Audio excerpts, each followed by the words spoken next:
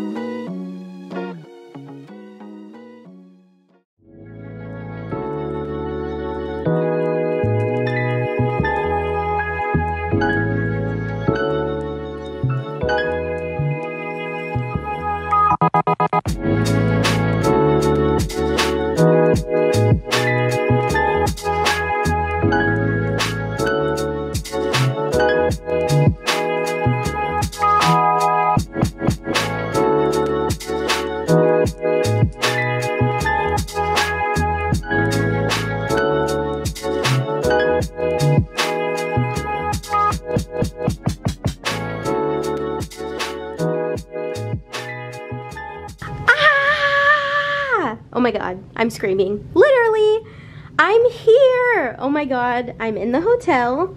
And I had to immediately take a shower, you guys, because all those flights, I have stories to tell. I had to walk up the biggest flight of stairs in my entire life, and I was so sweaty, so I really had to change. But look at my cute outfit. I have a nice big coat on because it's cold. I got my camera underneath. I have a long sleeve and my new loafers. And my hair is super wet. My hair takes forever to dry, so I'm just leaving it up.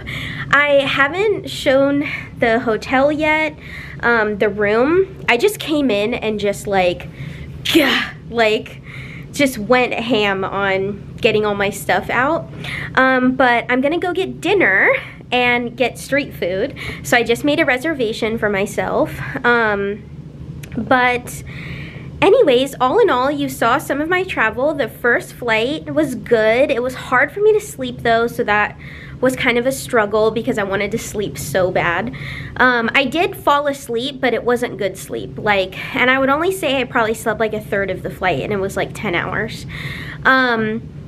Anyways, when we got to Germany, first of all, I didn't even think about the fact that there would be snow. Duh, it's December. Like, it snows in different parts of the world. I'm just a California girl through and through, and that's why I'm titling this video, California Girl in a Dublin World, because it's so, I'm already having a great time. But there was snow in Germany. Then I got off the little train to go connecting to my gate, and there was the biggest escalator, and it was not working. It was dead. And so I was like, screw it, and I just walked all the way up it. And I do jujitsu, you guys, you know, I show you that on here, but I was winded. But let the record show that I did not stop on a single stair. I kept moving the entire time, and I have asthma too, so that doesn't help, but I was breathing so heavy, and the guy behind me, when we finally got up to the top, he looked at me and said something in German and was like kind of laughing, and I just laughed. And I was like, I have no idea. I didn't tell him anything, but I was like, he's maybe asking, are you okay? Or like, that was ridiculous, right? So I just laughed. But that was, I'm like, oh, do I pass for like a German? But anyways, the second flight, there were babies galore around me. Right when I'm like talking so much about being child-free, it is so nice to be a child-free traveler, let me tell you. Like, parents be going through it for sure, and I was feeling for these moms who were doing their best, and that's all we can ever ask for in this world. But I've been learning Irish on Duolingo. I showed you some of me doing Irish on the plane, and I recognized one word on a sign, and it was August, which is and. That's all I got for you. That's all I got. Anyways, my hotel is super cute, really nice. I'll give you a peek because I have some time to kill. But look at this little, like, corner. I think this is a fridge. Yes. And look, oh my God, a kettle. We love it. And a Nespresso machine. That's crazy. So cute. No wine for me. And then this like closet thing. It's looking adorable.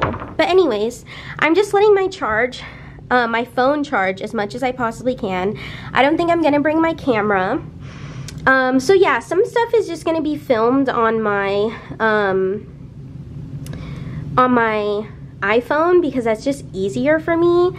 And yeah, and like with this, I can try my darndest to try to hide it, you know. I just gotta adjust the strap, so I'll probably do that once I get off. But yeah, and also I was showing you on the plane that I got my nails done, if it will focus. I'm having like trouble like finding out how to focus with this camera. It's new to me, so anyways, I got little snowflakes. I'll put a picture if it doesn't come up well. But I got snowflakes and peppermint, and I'm so glad I treated myself for that for this trip. So I'll check in with you guys later.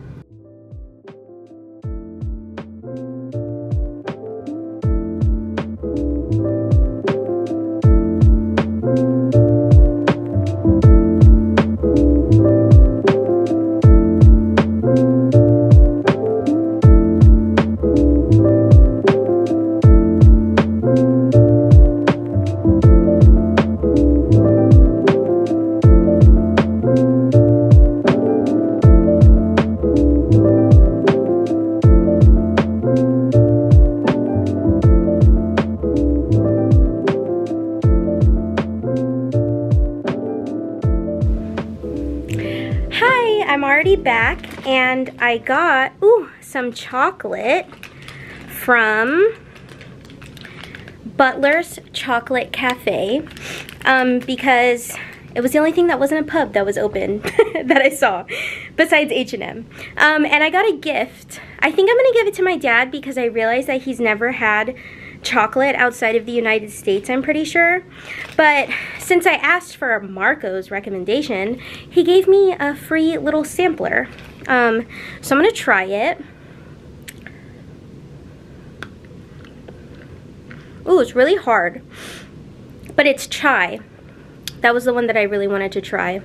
It's really good. European chocolate is like eons better than American chocolate, in my experience. Oh, yeah, that's really good. But anyways, I'm gonna go off to dinner now.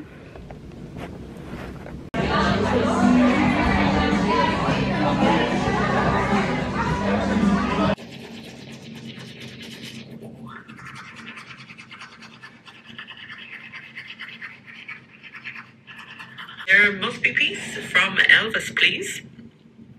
Thank you, Texter. Good to hear from you.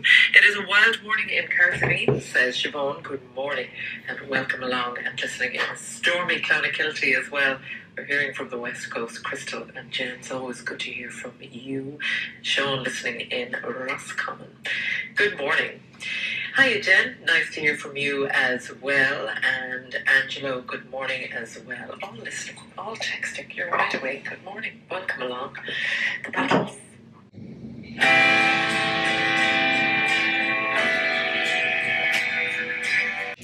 Good morning, guys. It's really early. It's 6 o'clock in the morning. I went to bed really early last night, though. I took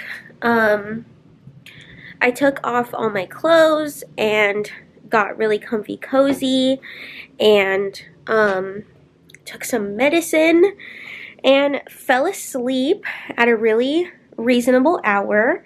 And yeah, it's Sunday and it's forecasted to rain today. It says like 95% chance. So that's why I brought my umbrella. And my plans for today, I have a food tour at 11:30.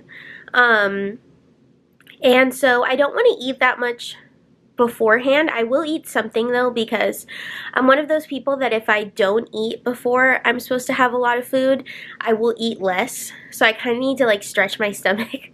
So my plans are to go to a coffee shop. And you know what's so cool is I'm right next to Trinity College, and that's like literally so close. And that's another reason why I came here. One was the Christmas lights. Two was to see Trinity. Well, also to see Dublin in general. I mean, there's so many reasons I came, but Trinity was on my list. And so I do really want to walk around Trinity and explore. I have something tomorrow at Trinity, though. I have the Book of Kells tour. And I really want to listen to Irish public radio, so that's what I was trying to show you on my phone. I'm a public radio nerd for sure, and I want to hear Irish news and stuff like that. So I'm going to try to find that. But I imagine that I will not be heading out to a coffee shop until maybe like 7:30. I don't know. We'll have to see what time they open since it's a Sunday. Like, I don't know if they're slower on Sundays and they open a little bit later. But dude, I'm obsessed with the Irish accent. Like, I keep hearing it in my head and I'm like, it's so, oh my God. And like I was saying, people are really, really friendly here. Like, so far of all the European countries I've visited, like, friendliness, #1 has so far been Dublin. Like, everybody's extremely polite, like really polite and well-mannered, and just kind, like just really kind and welcoming. So yeah, I'm super impressed. But I'm gonna dress warm today and wear my rain jacket probably, and I have a really cute checkered scarf to go with it. So but first I'm going to look up the coffee shop that I'm planning on going to, and I'm also going to go to some bookstores today because I need to buy postcards, and I'm hoping tomorrow on Monday I can send out my postcards. And I'm going to work on this vlog so I can try to get it up for you guys. We'll see what the hotel Wi-Fi is like. I'm using it on my phone and it doesn't seem bad so far, so hopefully I could like upload a video overnight or something. But yeah, I'm trying to kind of do a lot today, but I think I'm gonna start off with making some tea. I just learned how to say cup of tea in Irish. I want to say it's like cúpa tea, coupon. Not coupon.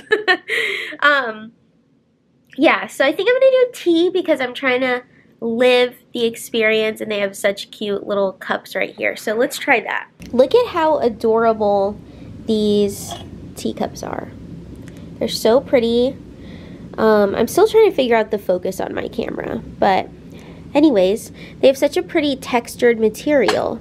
So let's make some tea.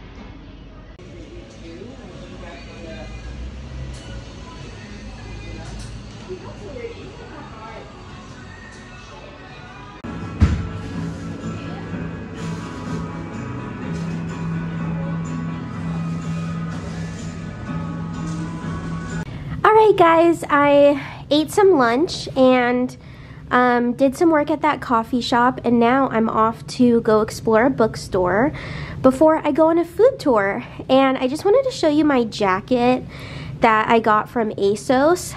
Thank God I brought this. I almost didn't. I almost just brought my coat, but I was like, people in big cities wear puffers.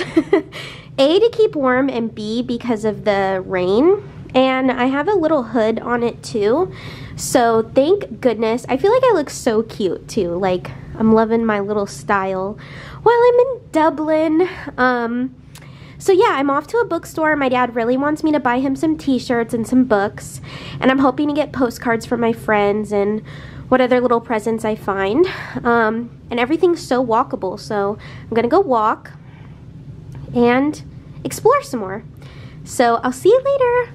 Guys, I didn't get to leave yet because the bookstore doesn't open until 10:30 and it's only 10 o'clock. So, anyways, I wanted to check in and say that I'm super proud of myself because I talked about it on TikTok a little bit. And by the way, my TikTok is Sailor Poppy 999 if you want to follow me.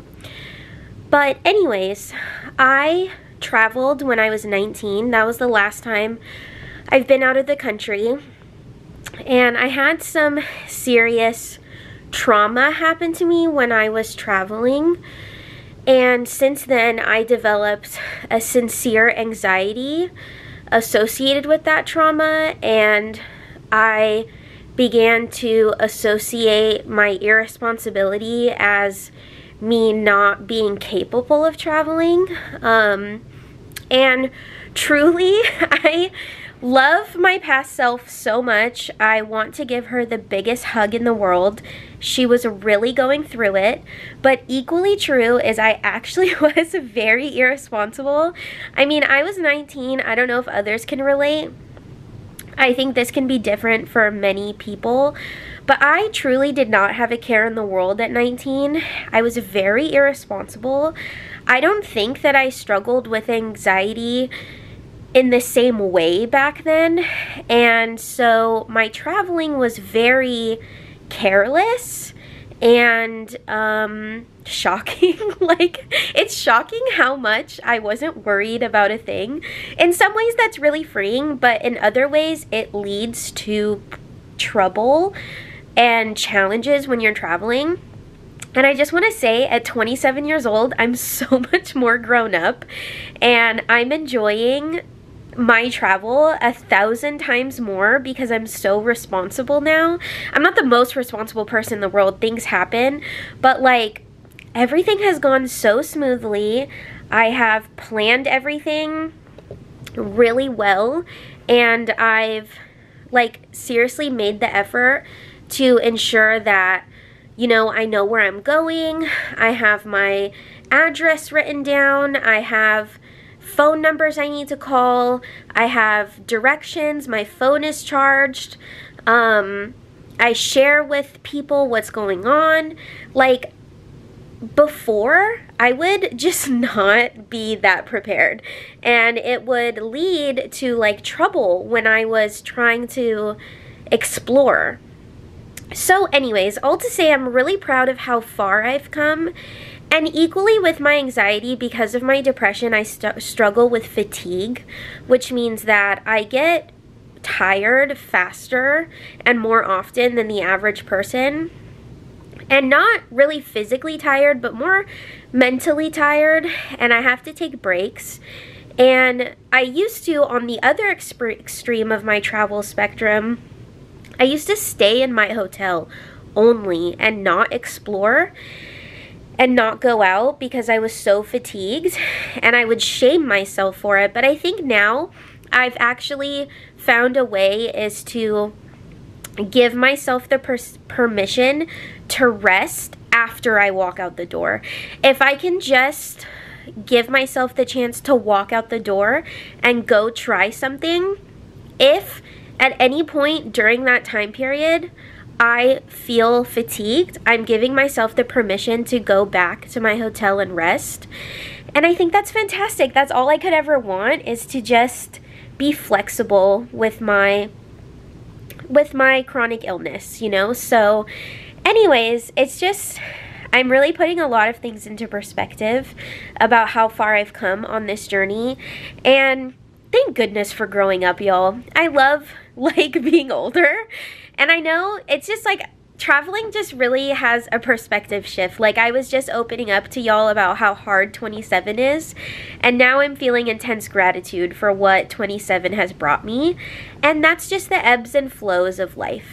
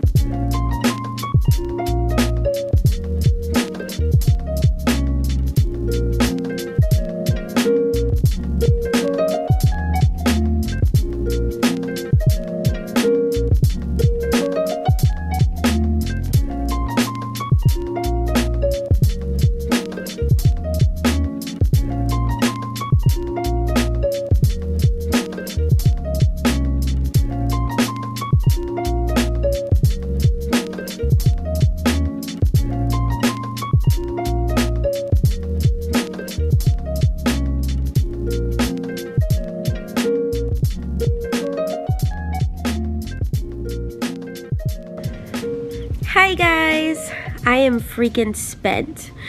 I had so much fun today. I'm so proud of myself because I got everything on my list done that I wanted to do. I went to a coffee shop. I got a lot of work done.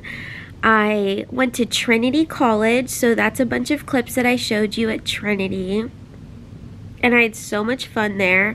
I don't know if I'm going to be able to say everything that I want to say in this clip right now because I'm so spent. I got back from the bookstore that I showed you, and I called my dad, which was so lovely. I love my dad so much. I talk about him so much all the time.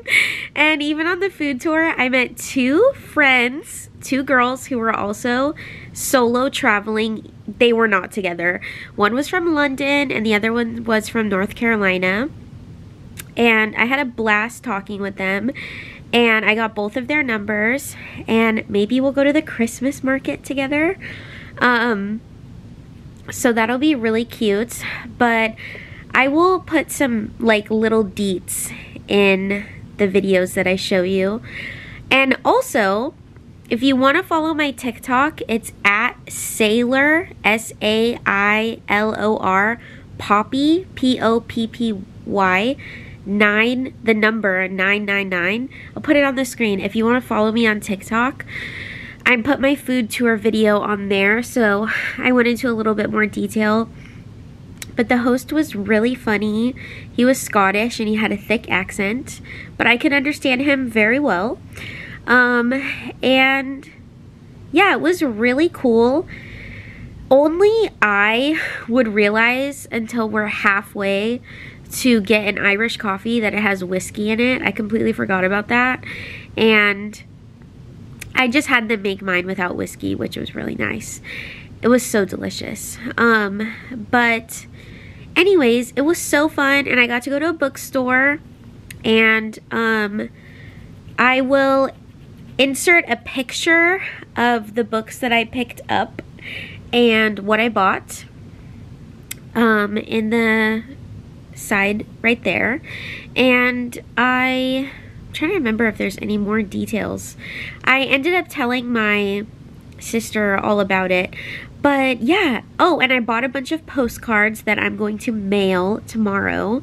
And I just want to say it's so fun to be a solo traveler because you literally get to decide whatever you want. And you get to like leave when you want. You get to go out when you want without asking anybody anything or seeing if they're up to it. And you get to meet people. Like, I don't think it's, I will not say this is true about all people, okay? I'm just reporting my experience. But I noticed when I go travel with a partner, a romantic interest, I tend to get fixated on them, and we just are in a little bubble, and I don't really converse with people like a ton. But when I solo travel, I like talk a lot, and I get to meet new people and have fun. And even the couples that were like on our food tour were a little bit more on the quiet side when they were together.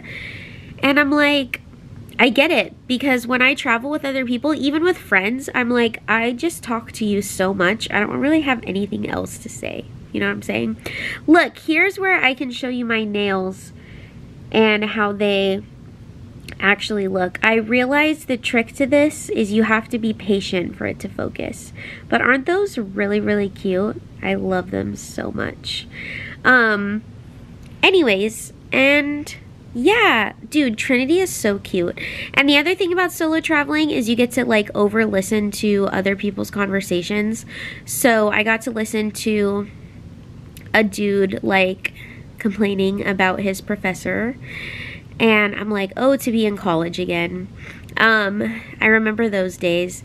And then I got to like listen to these two girls at the coffee shops talking about boys and what kind of boy her friend can find and like what she deserves, and like it was so cute. Like, that's really fun about solo traveling too, is you get to like be a listener and you get to like really experience everything that's going around you.